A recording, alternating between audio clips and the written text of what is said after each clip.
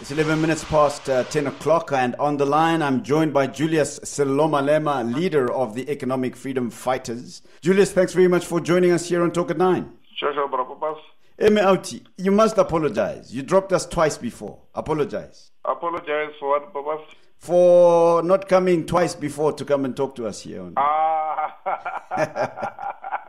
Sorry, my brother. My apologies, man.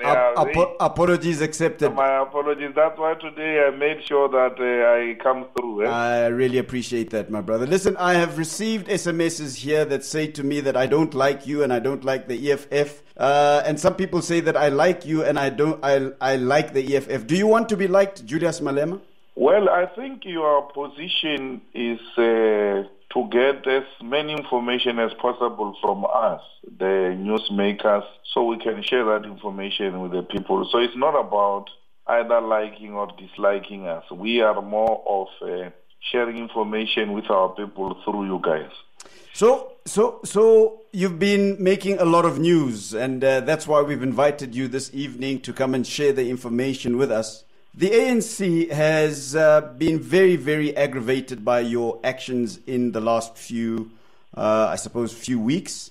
And the security cluster has now weighed in on the discussion. What are your impressions of this situation? The security cluster has got no role to play at all. I think they saw this as an opportunity for them to appear on TV and their voices to be heard on radio, and their pictures appearing in the newspapers, and they said, look, we can't be left out. We must also parade ourselves. So they've got no role to play at all. We are there to debate in Parliament. Absolute freedom of speech, absolute freedom of expression, unlimited. Police can't even arrest you for assaulting a person in the chambers. So why would police arrest you for protesting in the chambers? Police came there and said, look, we have no role to play here. These people are at their workplace and they are demonstrating, and this thing is allowed. They are not damaging any property. They are not threatening any life. So really the security cluster, I think Nosiviwe just likes being a drama queen. And the ANC is running out of breath. They have got no, matured political response to the situation. Why?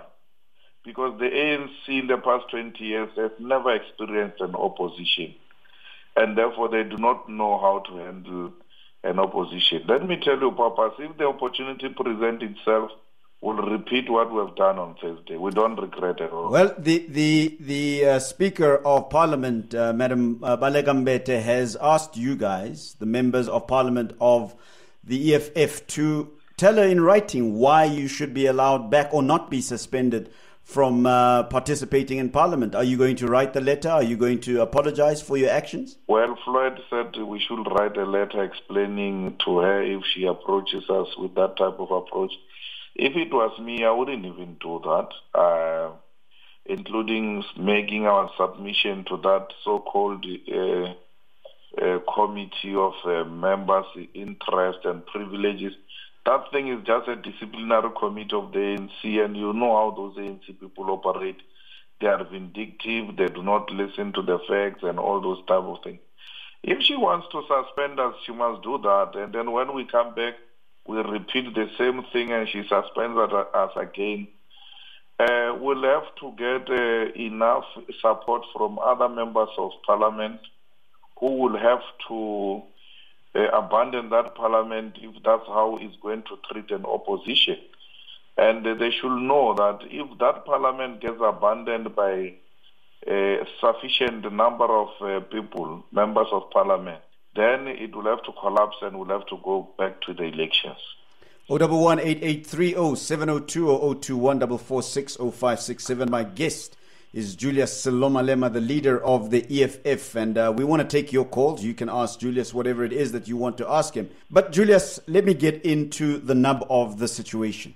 Part of the reason why you are seen as a contradictory figure in South African politics is because part of your growth in politics comes from the ANC. You seem to be the most vociferous leader in opposition politics against the ANC. And some people look at that and say, this guy cannot be trusted. He seems to go wherever the flow of populism seems to be driving. What do you say to that comment? I don't know that because I was in the ANC. The issues I'm raising now, I raised them in the ANC. I got expelled for that. And I'm continuing with the same politics. I've not changed anything, except that I'm raising these issues now, sitting on the opposition benches of the ANC. It was not of my own making. I didn't jump ship. I was expelled. So those who are raising those things, what did they expect from me? They expected me to go to Seshiu, Zone 1 Masagane in corner store to sell loose cigarettes. I was not going to do that. I'm born a politician, I will die a politician. Do you consider yourself a politician or do you consider yourself a revolutionary? And is there a difference between the two? Well, you can't be a revolutionary if you are not a political activist.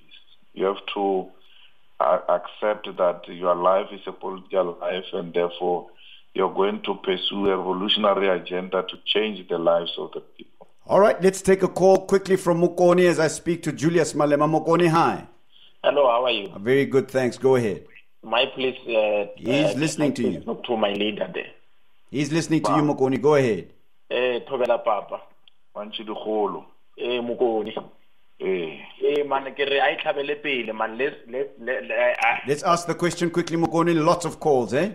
Hello. We've got lots of calls, so we really need. I would like to congratulate my leader there. Let them continue. They mustn't write that letter.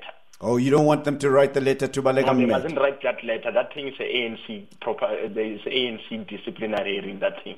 All right, Mokoni in Pretoria. Julius, you said a very interesting thing to me when you answered that question. You said that Floyd says that we must write that letter, albeit perhaps to say that we don't agree with the whole story.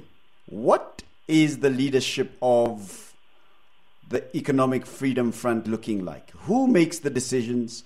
What is the process of deciding what mode of action you're going to take precisely in this situation? Why did you say to me that Floyd says this, but you say something else? No, I'm talking to you. I'm sitting with Floyd here. So just before your interview, we had a discussion. Floyd is a chief whip. I'm a party leader. So we normally talk about our work. That's what colleagues do. We can't talk about any other thing except what we do on a daily basis. So if the letter comes to us, it will have to go to a war council of the EFF, which meets every Monday, and it will have to take a decision. That's why I'm saying Floyd says this, and I'm saying this because it sounds, Julius, it sounds to us formally, and there is no formal decision about it.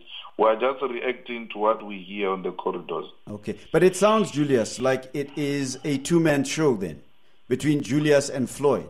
What is the risk? No, I said to you, there's going to be, once a letter gets written, you take that letter to the war council. It can't be a two-man show, Papas, because you know there is Dalimpofu there, there is Andile Mkritama there is Mbuisen Ndlozi, there is Magdalene Munsami, there is Mpora Makata, very independent individuals who are robust and very articulate. So they cannot be manipulated. I mean, we can't manipulate people like Dalimpofu. He's a member of the War Council. So for you to want to reduce my discussion with Floyd, a very informal discussion with Floyd as being a two-man show, is disingenuous.